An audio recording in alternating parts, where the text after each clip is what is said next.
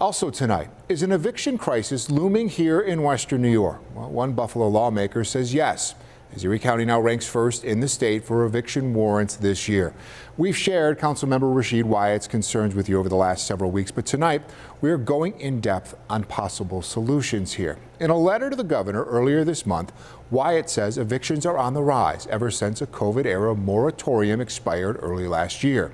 Statewide numbers were nearly 4 times higher in 2022 compared to the year before. And through the first 10 weeks of 2023, more than 2,500 Erie County neighbors have received an eviction warrant. Solutions for this problem tend to be tenant-focused, but are there approaches that could protect both neighbors and landlords?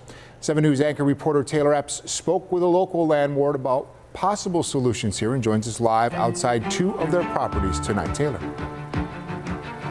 Well, Jeff, I learned a lot today about what it's like to be a landlord here in Buffalo. I talked to the man who owns both of these properties on either side of me. He says he has some great tenants who live here and who always pay their rent. But he says this property a little bit more of a problem for him, a bit of a fixer-upper, and it's rising in costs. And between those rising costs and negative attitudes toward landlords, he's fed up.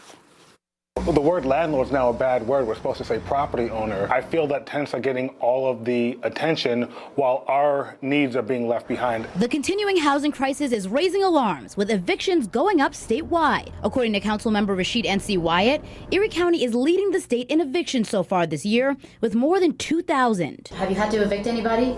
Not for a while, thank God. Ayat Nieves has owned properties in Buffalo since he was 19. He now has 8 units across the Queen City, but tells me the pandemic was rough, and the eviction moratorium forced him to sell one of his properties. It became immensely unprofitable. The tenant didn't pay. I just couldn't afford to continue to maintain the property without receiving rent. He raises rents every few years to keep up with rising costs. He says his building and labor costs are up 30 to 50% compared to pre-pandemic. Roofs that used to cost me $12 are now costing me $18.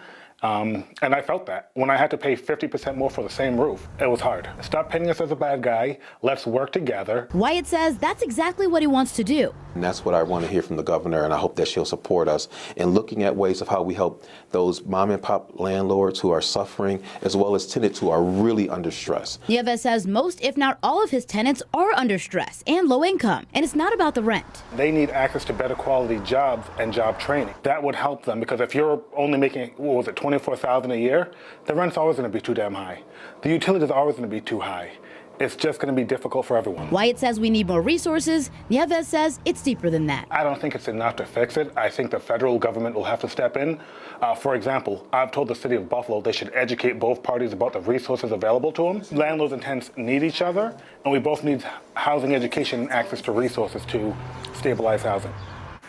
Nieves says he wishes there was more information out there about the programs that can help both landlords and tenants, and we're actually going to have some of those listed for you on our website and this story on WKBW.com. But in the meantime, Nieves tells me if nothing changes here, he is done with Buffalo. He'll sell both of these properties here on Florida Street and actually move to the state of Florida for better treatment for landlords and some nicer weather. Jeff? All right, our Taylor Epps live tonight in Buffalo. Thank you tonight, Taylor.